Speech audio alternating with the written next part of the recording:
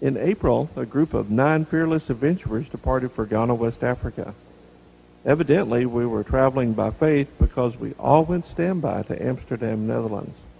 I don't know if we were full of faith or naive, but the Lord was with us. You know, if you are with 8 other people for 8 days, you notice that some of your brothers and sisters in the Lord could start to get on your nerves.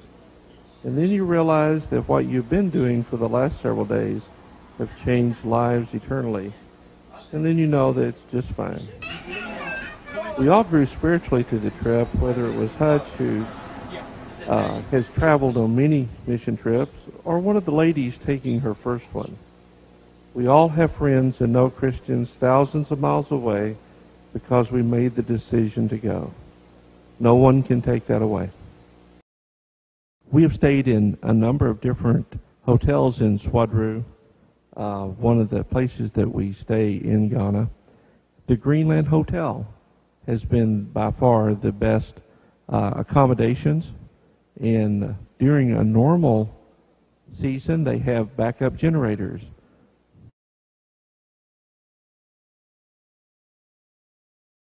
The preachers and the WBS follow-up workers in Africa are great. We had 117 who were baptized during the campaign. Many others were later. Amen. Amen.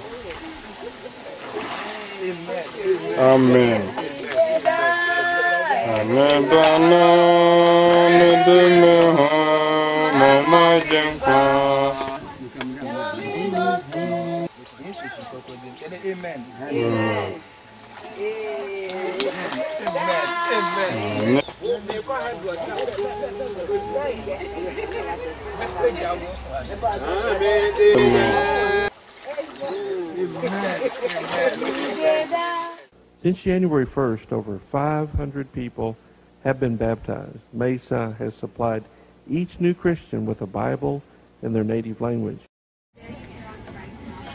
That's over $3,000 in Bibles alone. That's the importance of each dollar given. Another Bible for a new Christian. There are many stories and exciting things happening in Ghana. Ask any of us who were there. Better yet, plan to go for 8 days with some of your closest friends, September 2008. See you there.